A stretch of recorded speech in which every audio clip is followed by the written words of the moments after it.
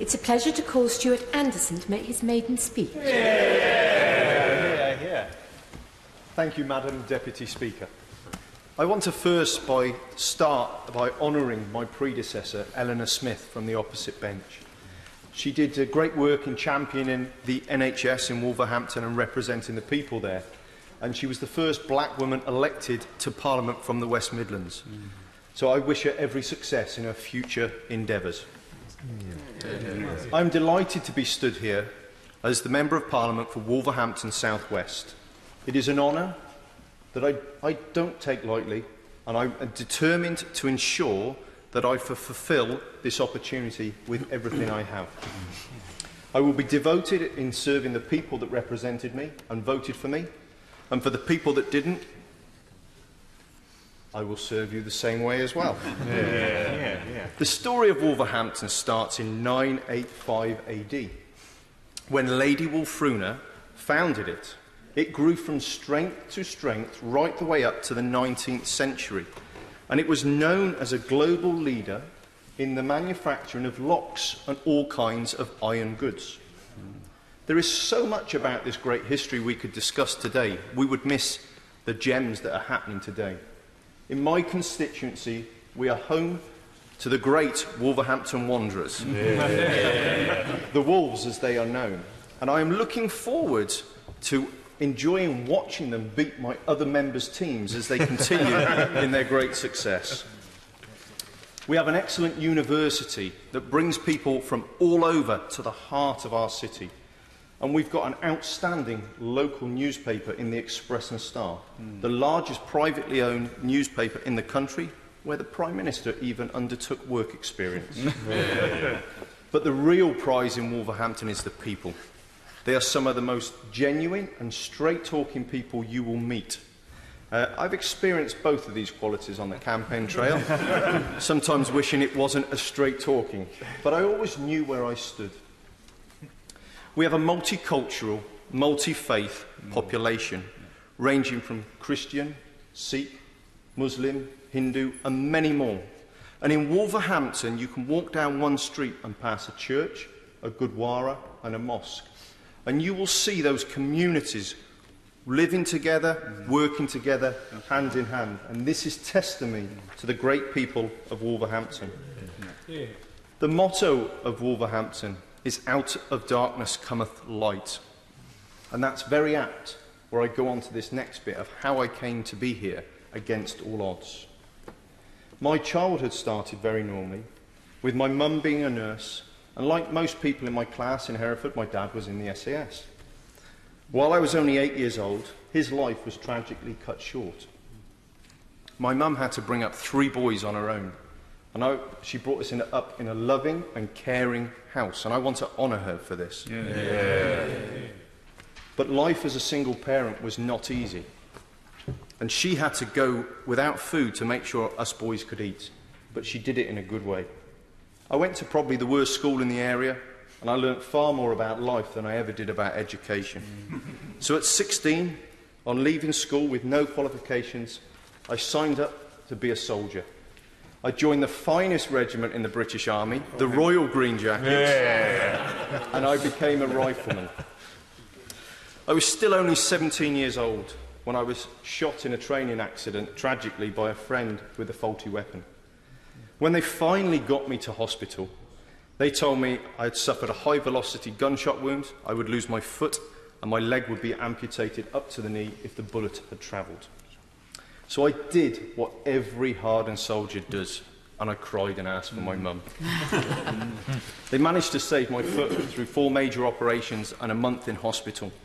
But while lying on that hospital bed, full of morphine, they told me I'd never walk without the aid of a walking stick, I'd never run, and my military career was over. I chose not to accept that. What I did then was I made a decision to cut out any pain, physically and mentally, a decision that would haunt me for many years to come. I spent almost a year in rehabilitation, learning to walk, run, and eventually, against all odds, returned to full active service in the army. For the whole year of rehabilitation, nobody sat down and asked me how I was doing or what the impact was.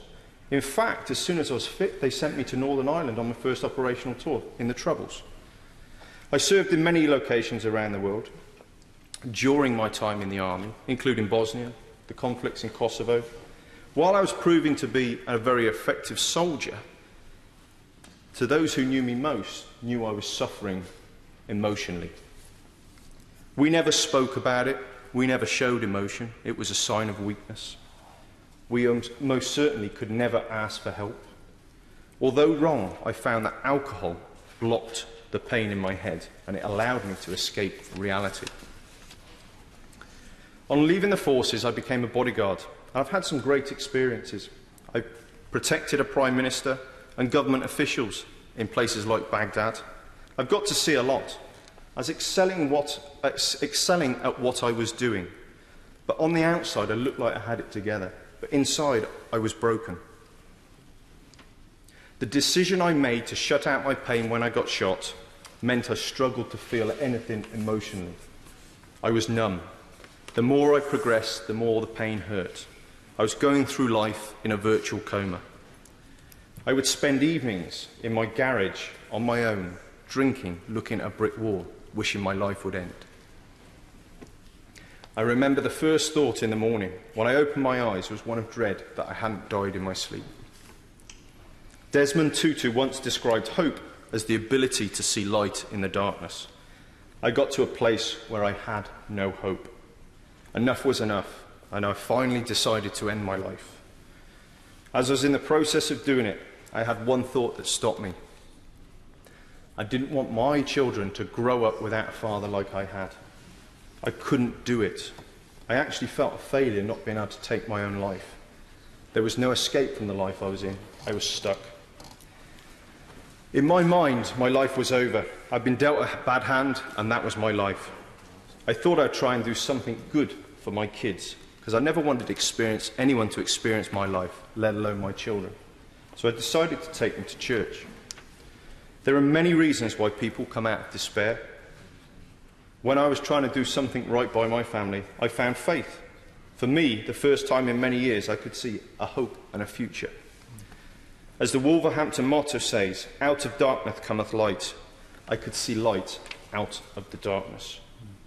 Over many years, I learnt to face reality, and with my amazing wife, great family and friends, my life has changed.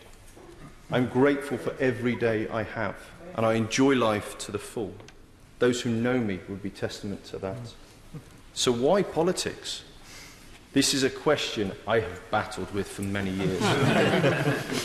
I never voted prior to 2015, and my decisions of politicians and my views of politicians and the decisions they made in this House were at best described negative. I've been on operations and stood alongside my colleagues, some who are no longer here because of decisions I attributed to this House. This was never my first option, but I was faced with a choice. I could moan about these decisions, I could ignore them, or I could try and make a difference. I chose the latter, and history will decide if I achieve this. I have experienced global Britain. I've protected people in 50 countries around the world. I have the privilege of experiencing life, seeing some of the best and the worst of humanity, seeing what people can do for each other, but also, sadly, what they can do to each other. I bring to this chamber an unusual experience that I will use it to help shape how we move forward. I want to champion social justice, to see families don't go without food, people don't sleep rough, and they don't suffer in silence, and people are helped when they need it. I basically want our children to grow up in a country that they can be proud of. Yeah. I know how my life was transformed, and I want to inspire people to believe that they can see change in theirs. We have promised a lot, and we have a lot to deliver. Failure to deliver on our words will mean that all of this has been for nothing. And the people of Wolverhampton and this country will be no better off. If we become a government of action, we will change the very fabric of society for good. I have served my country before with pride, and I will do so in this chamber. Thank you, Madam Deputy. Ruth Cadbury. Thank you, Madam Deputy Speaker. And it is an honour to follow the new member for Wolverhampton South West after his powerful maiden speech. His powerful life story. He illustrated so personally the cost and the damage of post-traumatic stress syndrome and the struggles he had in overcoming that. And therefore, that makes his experience, bringing his experience here, so powerful. And I look forward to hearing more about his commitment to his constituents and to this country, as he so eloquently covered.